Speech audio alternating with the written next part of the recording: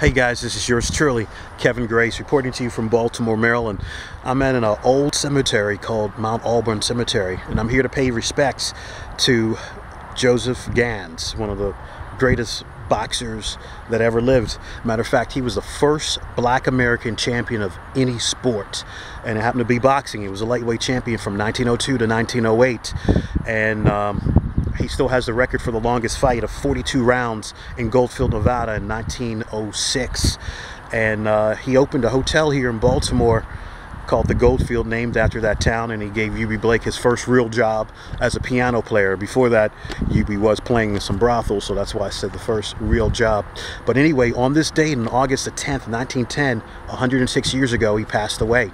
And he is buried here, and he had one of the biggest funerals for a black man at that time. It had over 106 carriages.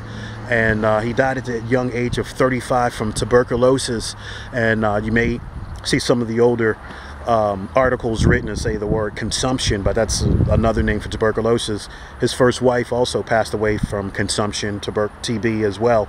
And he's buried here, and hopefully you got a chance to see my 7-minute short that I did on Joe Gans back in 2010 called The Pugilist. So it's on YouTube, so definitely check it out and leave whatever remarks you want, hopefully positive ones. But if you're ever here in Baltimore, come on out and pay your respects to one of the greatest boxers ever. It's right up the street from Horseshoe Casino. Take BW Parkway, get off at Annapolis Road, and you'll see Waterview